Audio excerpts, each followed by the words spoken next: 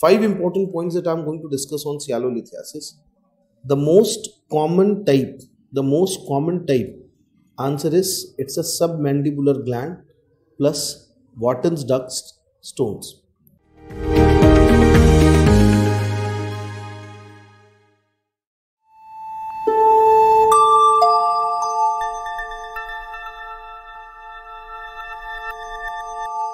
Then let us talk about this question. A 22-year-old male presenting with a painful lump over the submandibular gland region on intake of the food. Now, which decreases 2 to 3 years postprandially. An OPG was done and the following is the image. So, if you see, this is a question on sialolithiasis. Now, I will go for a brief discussion of sialolithiasis. Now, when we talk about sialolithiasis, what are the important points on sialolithiasis? One very important point about sialolithiasis is you have to understand where the stone is. 5 important points that I am going to discuss on sialolithiasis. The most common type, answer is it's a submandibular gland plus Wharton's ducts stones. Why it is the submandibular gland which is actually a potential site for the stones? The answer is first of all anti-gravity drainage, point number 1. The second very important point is that the duct is hooked by lingual nerve. So lingual nerve is hooking the duct. The third is rich calcium concentration, and then second is high viscosity. So all these things actually favor the precipitation of stone. Now thus, whenever we are planning about the management of submandibular gland stone, it is very essential to understand what is the location of the stone with respect to this lingual nerve. Now when we are talking about a very basic concept of this lingual nerve related anatomy, one more thing that we have to understand is the presentation. Now when we talk about the presentation, the classical presentation is painful swelling plus lump over the submandibular gland region.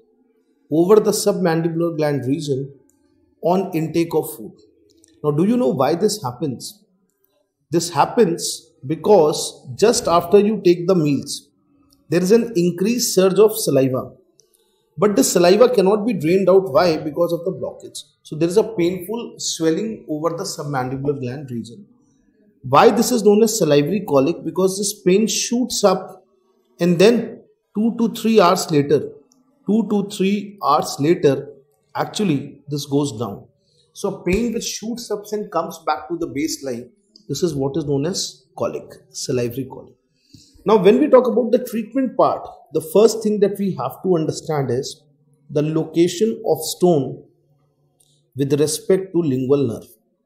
So with respect to lingual nerve, we want the position of the stone, and how can you trace it? You can trace it with respect to the second molar. So on OPG, we look at the second molar. So if it is anterior to it, if it is posterior to it.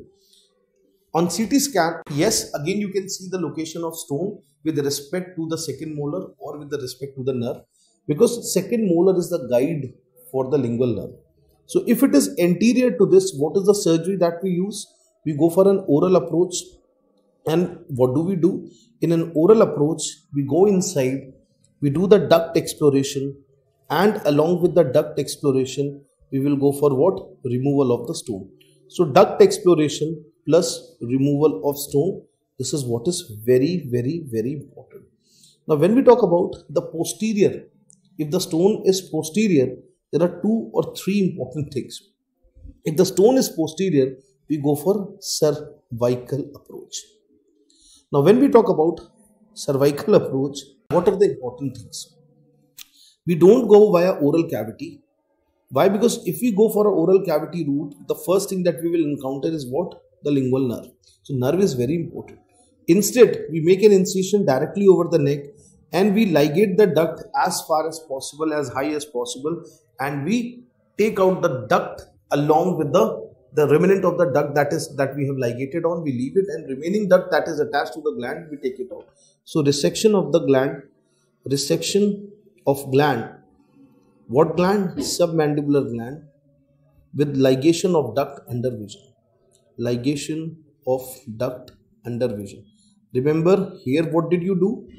In this oral approach, you went inside, you opened the duct, you took out the stone, and remember, don't close the duct, because if you close the Wharton's duct, it will get stenosed. Already the saliva is coming out from the orifice, it will come from this orifice also. So let us see. In this, if you see the stone, where is stone? It is quite behind. It is posterior to the lingual nerve. So since it is posterior to lingual nerve, the best management here, we can go for duct exploration plus stone removal? No. Submandibular gland excision? Yes. And remember, or lithotripsy is also a yes. Nowadays, we can even go for lithotripsy, but option C is far, far, far better than option D. Hence, I will go for option C. Subscribe and press the bell icon so you never miss an update from PrepLadder.